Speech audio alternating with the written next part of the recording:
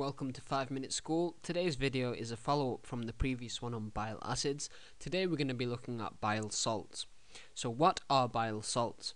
Basically they are bile acids which are conjugated or joined with either a molecule of glycine or taurine. Now the bile acids are conjugated to these molecules before they leave the liver.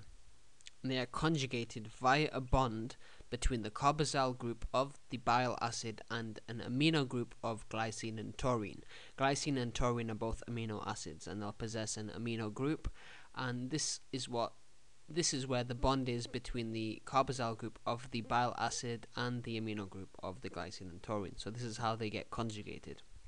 So when you add a bile acid to glycine, you can either have a glycocholic acid or glycokinodeoxycholic acid, and if it's taurine which is being added, you can either get taurocholic or taurokinodeoxycholic acids, and the ratio of the glycine taurine forms of these bile acids are 3:1. So there's more of these bile salts as opposed to these bile salts.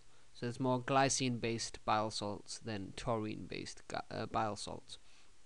So when glycine or taurine is added to bile salts, it reduces the pKa of the carboxyl group in the case of glycine, or the sulfonate group in the case of taurine, which are both fully ionized then, which is another way of saying very negatively charged, at a physiological pH. So therefore, because it's more negatively charged and fully ionized in terms of pKa, the bile salts are more effective detergents than bile acids because they have a more enhanced amphipathic function because they're more negatively charged. So therefore, it's mainly the conjugated forms of bile acids, so bile salts basically, which are found in bile. So there's mainly bile salts found in bile, not bile acids. And just the final point we're going to make is the bile salts provide the only significant mechanism for cholesterol excretion.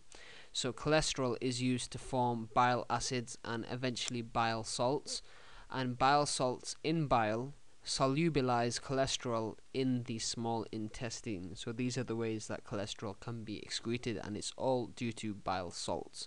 That's everything we're going to discuss today on bile salts. I hope this video has been useful, and thanks very much for watching.